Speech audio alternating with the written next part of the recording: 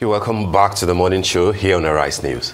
Nobel laureate Professor Soyinka has challenged the vice presidential candidate of Labour Party, Datti Baba Ahmed, to a public debate following the criticism trailing his condemnation of Baba Ahmed's recent denouncement of President-elect Bola Tinubu, the judiciary, and Nigeria's democracy. Soyinka, in a piece yesterday titled "Fascism on Course," also addressed the censures he is receiving from Obedience, the supporters of Peter Obi, Labour Party's presidential candidate, declaring that the seeds of fascism in the political arena have evidently matured. Baba Ahmed had, in an interview, stressed that whoever swears in Mr. Tinubu as president has ended democracy in Nigeria. Last Wednesday, Soyinka had denounced what he called the menacing utterances of the vice presidential aspirant as unbecoming, adding it was a gladiatorial challenge directed at the judiciary and by implication the rest of the democratic polity. Nwaokobia is convener, Country First Movement, and spokesperson of the Datti Presidential Campaign Organization. He joins us at this point to respond to some of those issues, those emerging issues, including this week's purported suspension of Julius Abure as national chairman of Labour Party and his replacement with one Lamidi Apapa. Good morning, Chris. Still, it's my pleasure to be here. Good to have you in the studio. I mean, we've always been speaking with you here from Abuja. digitally, but good to have you in the studio. The pleasure is mine. All right. Yeah. There are issues with the Labour Party. It looks like you guys are under siege. And there are two main issues. I don't know which one you would like to start with. But of course, it's the issue, on the one hand, of what is looking like a turmoil within the Labour Party. Julius Abure, because of a certain court order, has been removed, as a chairman. And we have Lamidi Apapa there, saying that he's now the acting chairman, on the strength of the court order. There's also the issue of, you're dealing with Professor Soyinka on the one hand, you're dealing with Lai Mohammed and the federal government on the other hand. Is this about the fact that you have gone to court, or that you are saying things that some of your members are not expected to say?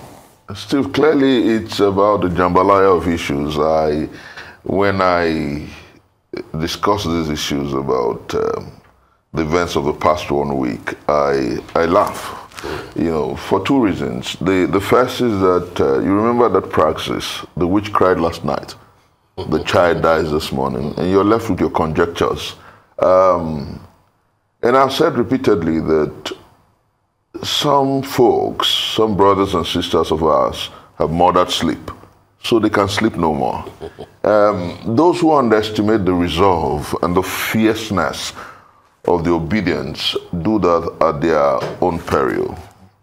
Clearly so. Yeah. Because for so long we live in a country that has left the issues that pertains the well-being of the people unaddressed.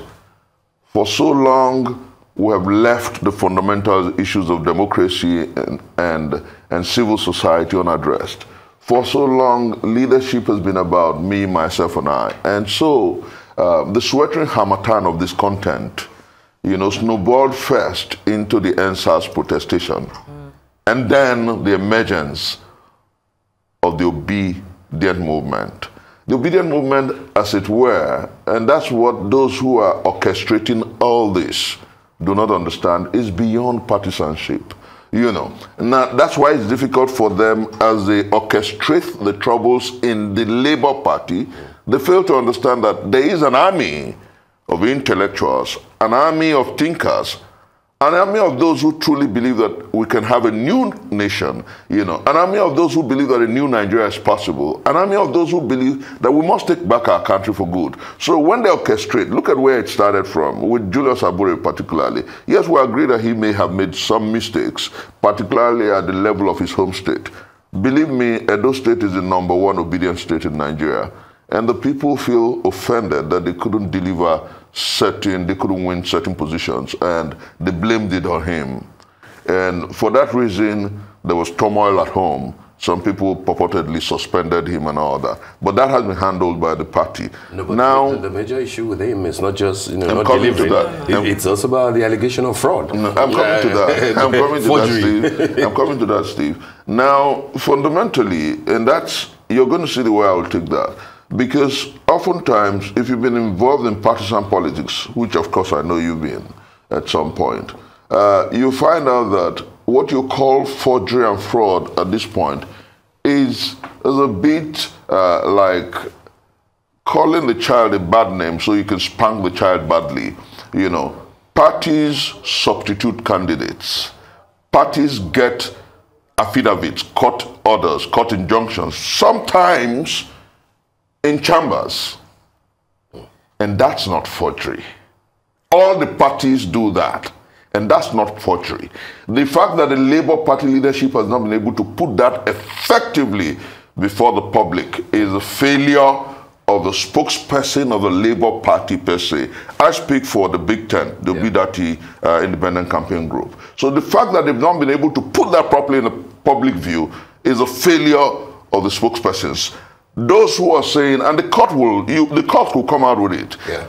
Parties all over the world, parties in this, because even in our constitution and in the Electoral Act, the ticket belongs to the party. That's right. So they conduct primaries, they field candidates. So when at a certain point the party agrees, along with the candidates, to substitute candidates, they go about it several ways. And one of them is the APC does that, the PDP does that, to come up today to say that, oh, for certain reasons, you're accusing Julius Abure and his executives of forgery. That's a bit preposterous. But let me say here clearly that, like I noted, the witch cried last night, the child dies this morning. All that you see today in the Labour Party is about a fear of a certain political party, and those who hold a mandate that is not truly theirs. I'm minding my words. Those who purportedly won an election but cannot celebrate. Those who, after an election, are still campaigning. Those who are doctoring phone calls and faking information because they want to earn some mileage against a candidate who, as it were, won the election. And that's why we're in court. You asked us to go to court. We're in court. Why not just allow the legal process? Why not just allow the judiciary? Why are you trying to twist the Labour Party? Why are you trying to twist the obedient movement? That's what they're asking you to do. Well, can I just come in here? Because, I mean, you have obviously highlighted this allegation, which is, what rings true in all of this. And, the National Legal Advisor has come out to say that these documents giving the backing of the registrar and Commissioner of Oath Seal, that those were the two particular things that they were able to use that they're going to use to identify the fact that those documents were allegedly forged. However, we're looking at a case where there has been an injunction saying that, okay, in the meantime, while we resolve this, let the chairman of this party step aside so that this can be resolved. And I know that this particular injunction was given at the High Court, even though there is another one that has been gotten, from the Abure faction. Yeah. But why are we seeing, instead of going to get this other injunction, why not focus on clearing your name, or clearing the National Party chairman's name, a proper investigation being done, just so that there isn't this back and forth between, I'll say both factions within the party? Let me say clearly that there is no Abure faction and there's no Papa faction. It's, like I said, the same people who are orchestrating the troubles are the ones fueling it. As I talk to you, at the worst, there's a deputy chairman of the party. Yeah. So how can you just from nowhere leapfrog that deputy chairman if, for any reason, the party says, okay, we're going to obey the court order as against the other court order that says we're still in office. If the party wants to do that, there is a deputy chairman who should take over pending like the PDP did. It's just about a desperation of sorts. It's about people who think... Is Papa not the deputy chairman? Deputy at what level? The point is, Abure is in South. Yes. Papa is the South. The substantive deputy chairman is the one from the North. You know, this whole thing is an orchestration. Look at the man they suspended, the former publicity secretary coming back on board. Arabambi. Yes. Then look at the youth leader that they suspended coming back on board. It's an orchestration of trouble that a certain party intends to benefit from, but it won't work. That's exactly what we're saying. I think that there's an infiltration and there's a, you know, from outside. They are doing it to the PDP. They're doing it to the Labour Party because we're in court against them. And you see, let me make this very clearly known, that the issues are beyond these politics and these diatribes. The issues are fundamentally clear. On the 25th of February 2023, Nigerians voted for a candidate, and they know they know the candidate they voted for. That is why there's some kind of melancholy, some kind of uneasy calm, some kind of clearly what you call the peace of a graveyard. The man who they declared winner in the wee hours of the 1st of March, we don't even know where he is. Then what makes it much more curious is that they have found it impossible, almost impossible to celebrate their victory. Now, what they're doing is junketing the world, trying to get lobbyists to make nations congratulate them. Where does that happen? Democracy is a government of the people, for the people, and by the people. If you win the people, they will celebrate your victory. If you didn't win the people, that's why we're where we are. But I tell you, and I want to say this clearly, Nigerians are listening to me, Labour Party is lucky to have a monstrous, fierce and passionate movement. Like they have a defense that is watertight, called the Obedient Movement. Most of us are not members of the Labour Party, but we're defenders of the mandate of Peter Gregory Obi. And we're fierce, we're intellectually sagacious. We're good at the internet. Chris, we're good at PR management. Are you not bothered that you maybe, the movement may be losing a few key people who probably believed in the candidacy of your candidate, but then they feel that, one, he has lost the election, but he has gone to court. Let's wait and see what the court will decide. And two, they feel that the style of the obedience, especially online, on Twitter especially, it's not just, you know, it's not civil, it's not decent enough. Are you worried that somebody like Professor Wole Soyinka, who by his own confession, you know, had a thing going for Peter Obi and declared, you know, publicly that he didn't want, you know, either of the two candidates, Ashwaji Bola Ahmed Tinubu, who has been declared winner, and Atiku, because of the age bracket and the class, political class that they belong to. But then he's saying that because Obi is not able to call his guys to order, you know, people might be disappointed in you. Steve, let me say this. You know, there's something about the universe that's absolutely exciting and interesting. The first time we really had a debate on this, it was with you on air. I remember I used the word that the obedience are not unruly. They may be fierce, but not rude. And interestingly, we're back on it. Beautifully, let me say, that if in this contestation, the entire political process, if there is any movement that has been very civil, it's the obedient movement. And I'll tell you why. We have not deployed ethnicity or religion in our debate and contestation. Those who tend to, or who are struggling effusively to brand us as unruly, are the ones who have threatened a particular ethnicity. They are the ones who do ethnic profiling. They are the ones who have divided and polarized our country. We are absolutely civil. And I'll tell you, when I saw that interview by my boy and mentor, and I say this with all sense of respect, I tell people that I may disagree with you on certain score, but it doesn't change what I feel about you. I listened to that interview by the great Nobel laureate, Professor Wole Soyinka, and I wept for 3 reasons, and I'm going to put it out before Nigerians.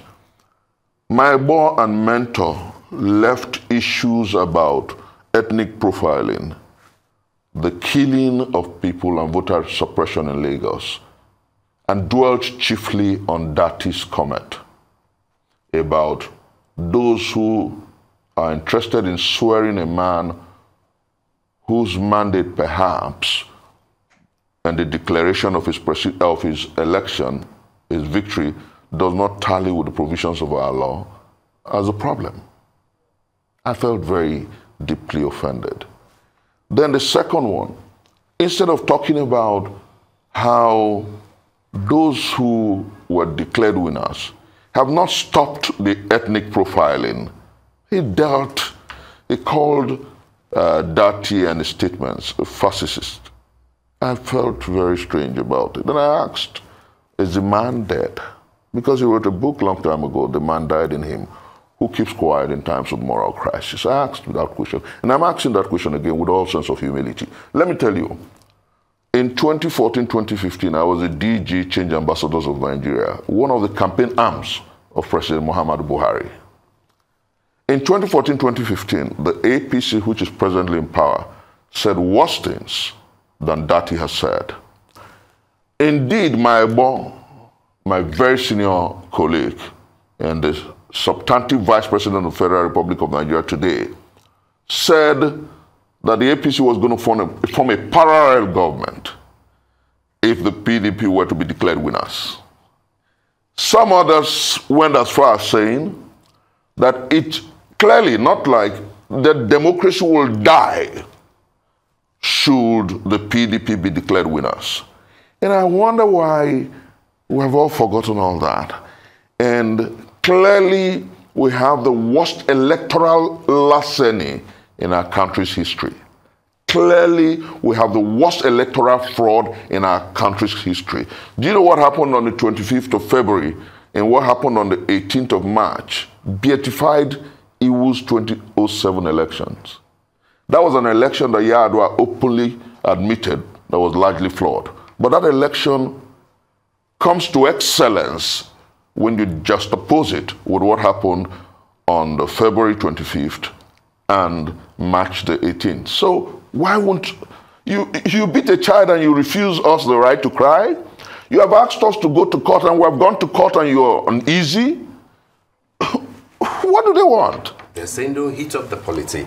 They are saying moderate what you say. They are saying that wait for the courts to decide, which perhaps is the reason why Professor Wole Soyinka has requested for a debate with Datti Baba Ahmed. 2014, 2015, they didn't wait for the election before they started threatening. Do you think that the running mates to the candidate, Datti Ahmed, will take up that offer from Professor Wole Soyinka? Oh yes. The list, he will, and effectively so. The list of the obedience can take up that debate and do profoundly. And I know Professor Wole Soyinka, I know his mind. I know he won't go for that debate because the point is, history is replete with facts and figures. Do you know, with all sense of respect, some of us see him as our mentor because he understands the fact that disobedience of an unjust law is indeed the greatest respect for the law.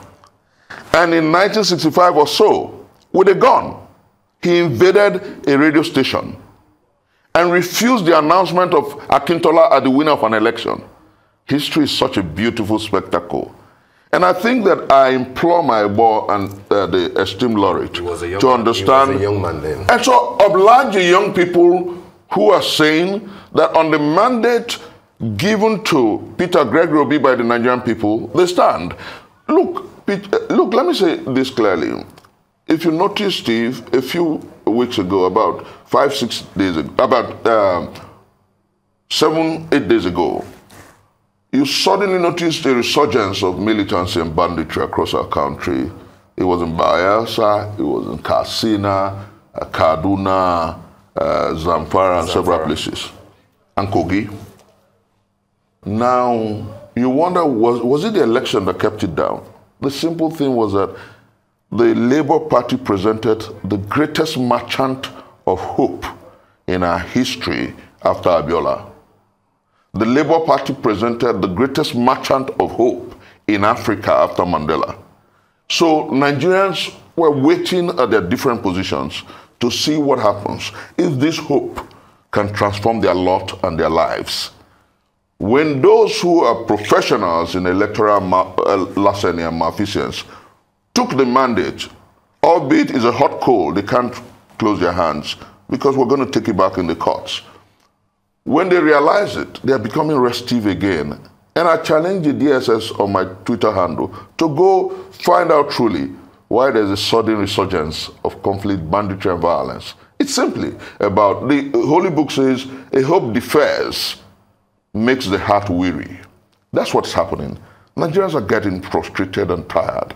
Nigerians are getting angrier by the day because their hope that their lot and their lives will be better with Peter Gregory Obi is almost being thrown in the winds. But God on the throne, that God that rules the human pilgrimage, that brought our boisterous planet out of primal vapor, out of nothing, is with us, and he knows truly that this country will move forward if the man who truly won the election and got their mandate is sworn in. I know Shaitan was coming. Just to on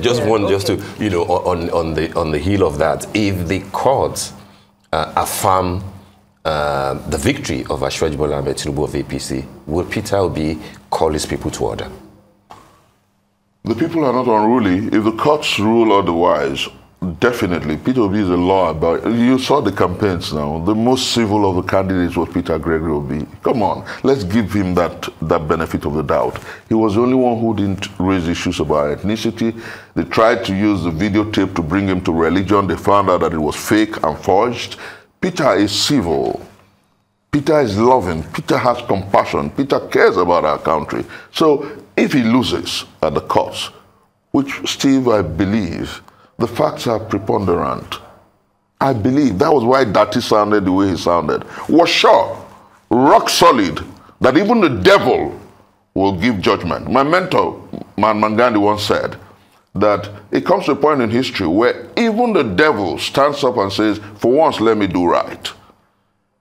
Our mandate will be that position where the judges of the Supreme Court of the Federal Republic of Nigeria will say, on all scores, what we had on the 25th of February 2023 was monumentally flawed.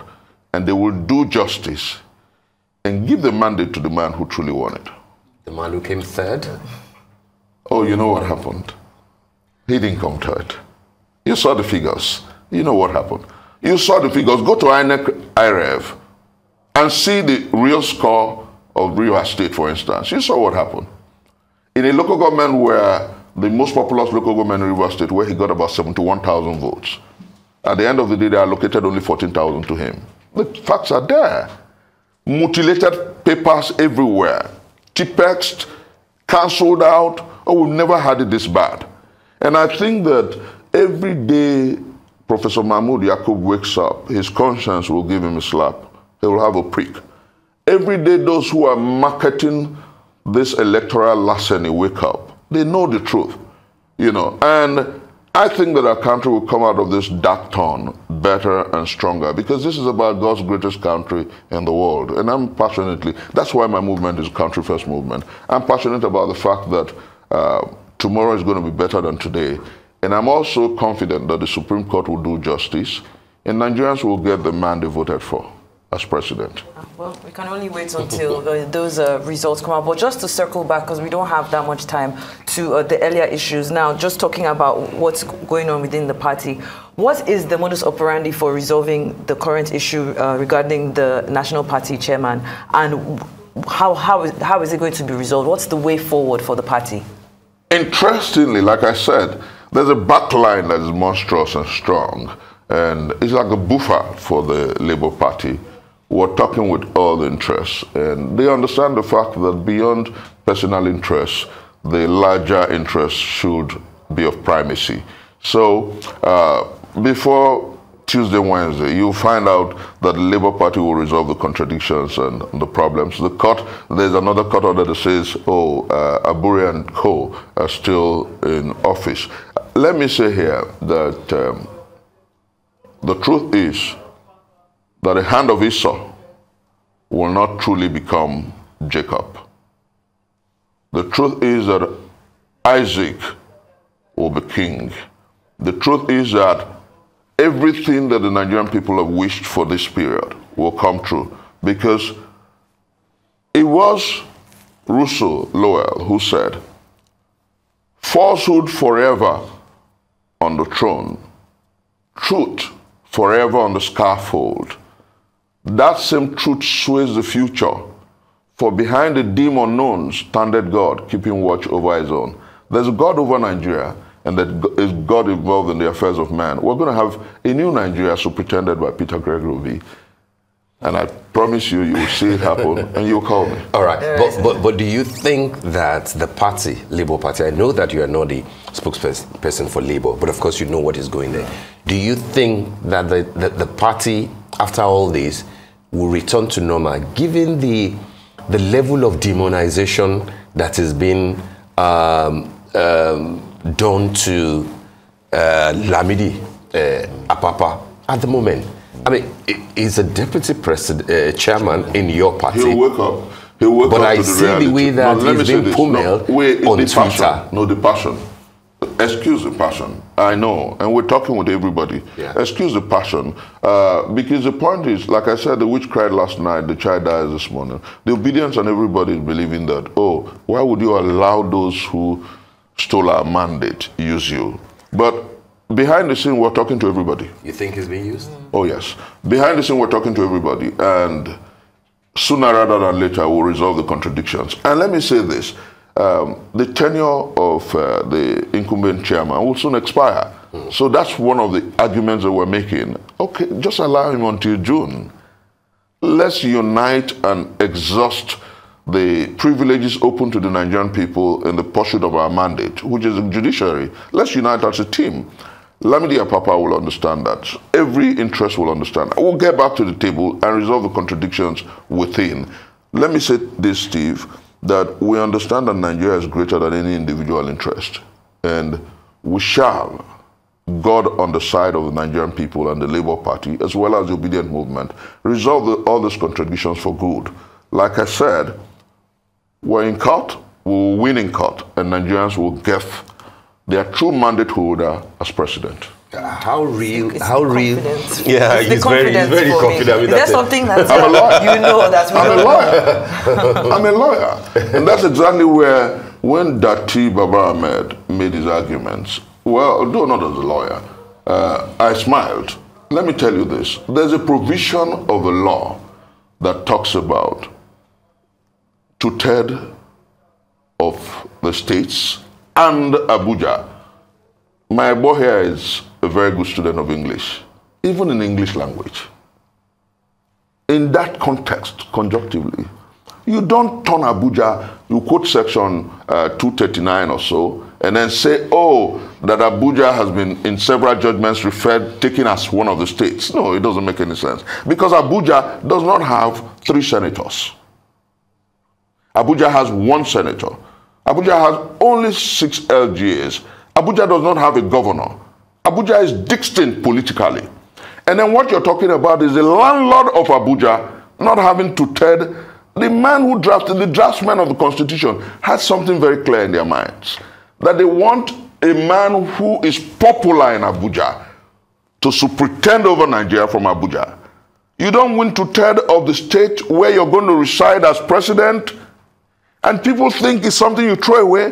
The opinion of the draftsman when they said you win 2/3 of the states is so that the president will be popular in the country. That's the opinion of the draftsman. And that opinion extends to Abuja. So the president will be comfortable, will be popular in the state where he resides. And Abuja is the place where he resides. So how can you say that the president who did not win 2/3 of Abuja can be the president of the Federal Republic? No, it's not true. That's what Datti was arguing. But there have been presidents who didn't win 2/3 of Abuja. No, none. Name one. None. That's the beautiful thing The sitting here. president. Who? The sitting president. The sitting president won 2/3 of Abuja. Go through records. In 2019? Yes, he And won in 2/3 of 2015? Abuja. He won 2/3 of Abuja. You sure about that? I'm very concretely sure. The only person who has not won 2/3 of Abuja is Bola Ahmed Tinubu. And that's the truth. So what am I trying to say? We understand the law, we know the law, and those who will interpret the law at the level of the Supreme Court understands why the draftsman said, they could have just said 2/3 of the states of the Federation. You know, Abuja is the melting point. Abuja is where the president will reside, and so you must win 2/3 of that place. You know, that's simple argument. But let me say clearly here that you even have issues about the trending issue about the DEA, drug issues and all that. You have several issues, but I am not the court of law that will decide. But as a lawyer, I know that our case is watertight. And I know that the God who leads the human pilgrimage will give us victory. All right. Thank you so much for being on here, Chris Nwaokobia, convener, Country First Movement, and spokesperson Obi Datti, Presidential Campaign Organization.